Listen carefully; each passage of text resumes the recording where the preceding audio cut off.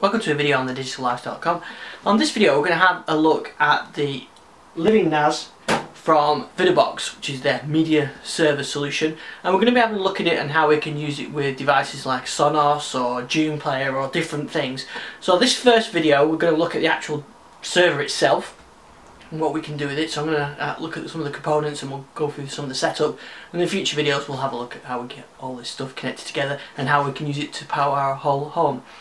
So the first thing I wanted to look at is what you get with the LiivNAS. So that's the box, which I'll take a close look at. You get a set of instructions, a nice guide, recovery disc and a power supply. So first we'll have a look at the actual box itself. So here we've got the actual device itself. So you can see it's actually quite heavy. It's very solidly built. It's got a lot of a solid feel to it. So at the front we've got space for a drive where we can do things like DVD ripping, audio ripping, that kind of thing, and we've got power and some indicator lights on the front. And then over here on the back we've got DVI, VGA, HDMI and some USB ports, USB 3 ports, network and the audio outputs as well. So we've got a lot of options on connectivity. It can kind of work without connecting up, so we think without connecting the display up and keyboard and mouse, because we can have it as a server, but we'll have that on the initial setup and then we'll leave it probably headless while we do the rest of the setup. So what I'm going to do is plug it in and we'll walk through the setup.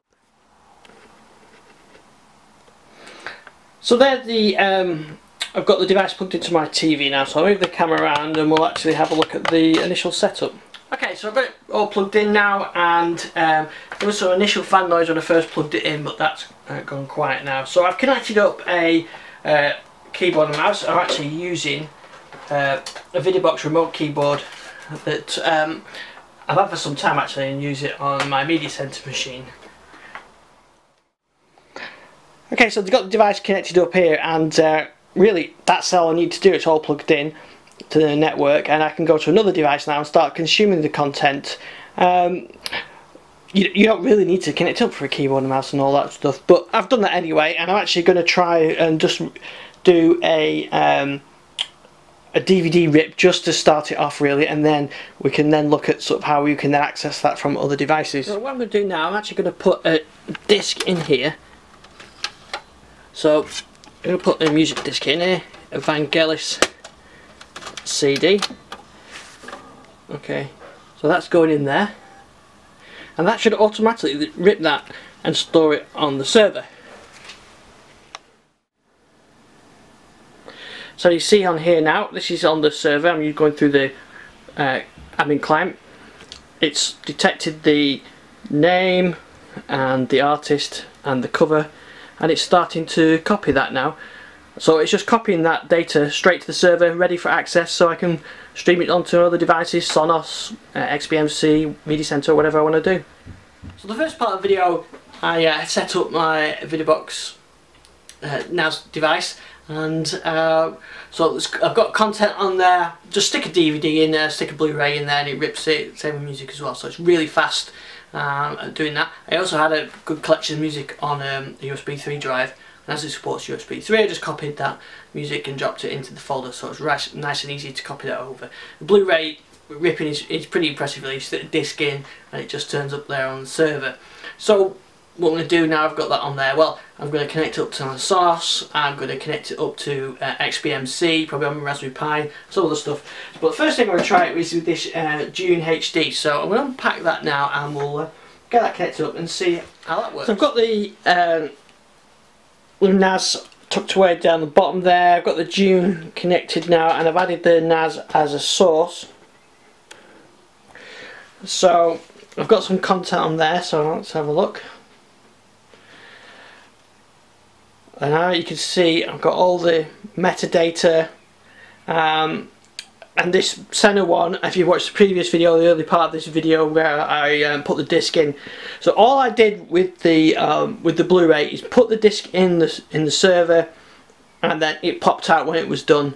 And then now I've got that, got the metadata, I've got all the information on there, and I can and I can play that. And that is really nice, that the fact it's so integrated. So I just put the disc in. I don't know how long it took. It didn't take too long. I went off and did something else, but came back and it was done.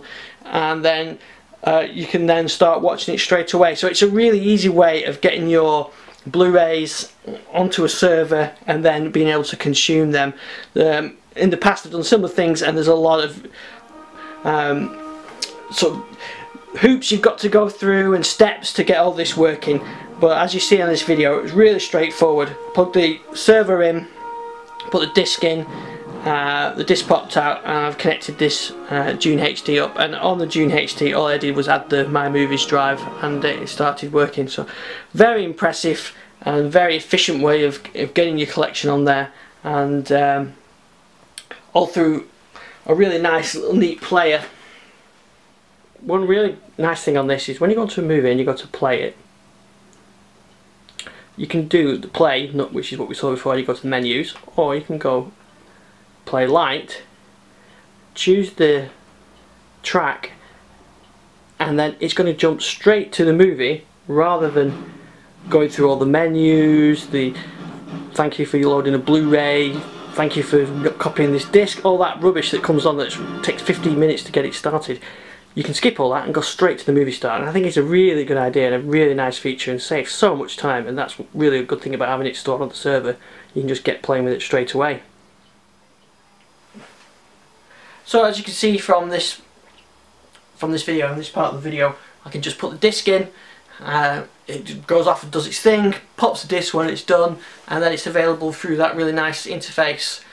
So the Vidabox NAS box is headless, and so I just leave that on the network somewhere, and then you can use these various clients. So I'll probably look at different clients as well, but that's this first part. We're using the Dune, really nice setup, very straightforward to set up, good quality kit, so everything works together well and is well made. So thanks for watching this video. So the next part of it, we'll look at some other clients.